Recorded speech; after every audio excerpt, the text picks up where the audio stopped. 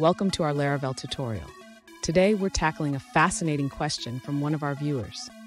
They want to know how to create dynamic routes to controllers in Laravel 5.4.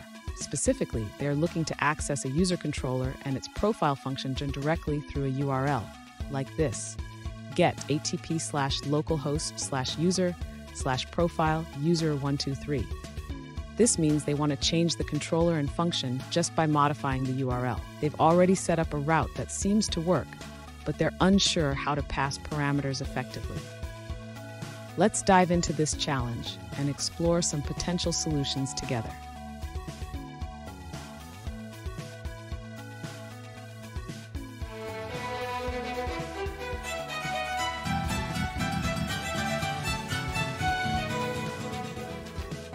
Welcome back to another technical video. Today we'll be going through your question, answering it, and hopefully finding that solution that you need. Guys, remember to stay just a little bit crazy like me, and hopefully you find that resolution you need. Anyway, let's continue on. To create a dynamic route in Laravel, we can define a route that accepts the controller name and function name as parameters.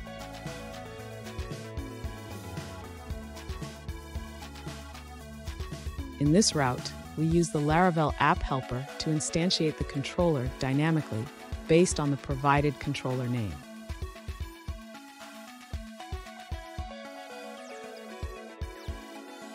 Next, we call the specified function on the controller. However, we need to handle the parameters passed in the query string.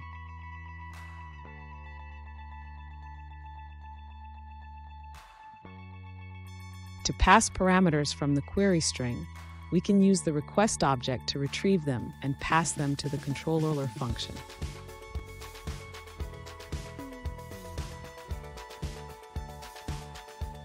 This way, you can access any controller and function dynamically while passing parameters seamlessly.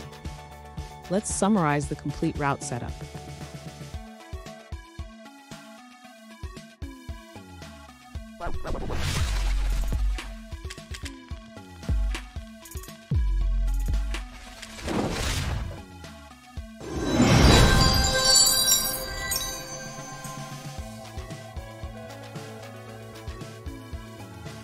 Let's now look at a user-suggested answer.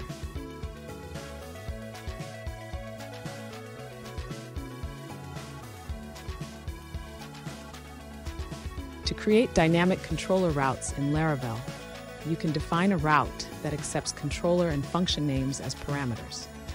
This allows you to call different functions dynamically based on the URL.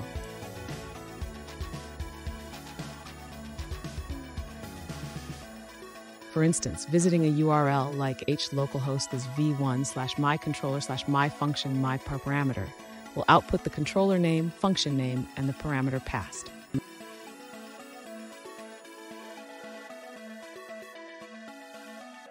You can also extend this by adding more optional parameters. For example, adding a second query parameter allows for even more flexibility.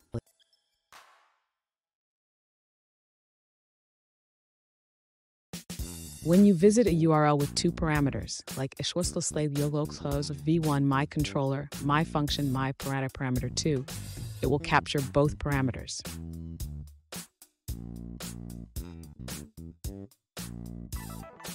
Finally, you can call the desired function on the controller with the parameters you captured from the URL.